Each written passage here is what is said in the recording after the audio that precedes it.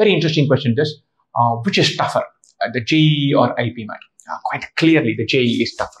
No doubt about it. JEE, you get tested at enormous depth. You get tested across 3 subjects.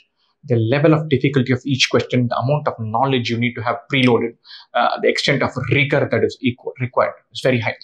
IPMAT simply cannot hold a candle to that.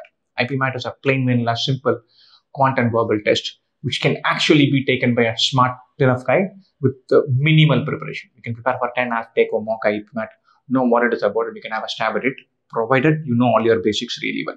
So it's no comparison. Absolutely, they're miles apart. The JEE is really tough. IPMAT is far more plain vanilla. Not just the IPMAT, CAT is far more plain vanilla in comparison to JEE. So what is it that makes the IPMAT trickier?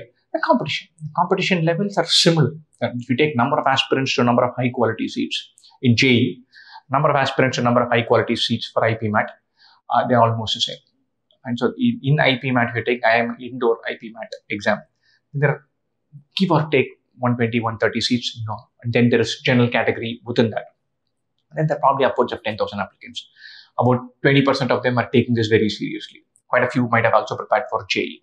So the number of high quality seats available is so small that the competition is amped up. So the competitive intensity is high, but the exam difficulty is not high. So how should you prepare for it? You need to if you have a good handle on your math basics, then you need to get exam savvy. You need to get used to the idea of maximizing within a 2-hour or a 3-hour window based on the context of the examination. You need to amp up your exam skills to be at your best and know which chances to take, which type of questions to leave, which one to gamble on in that time window.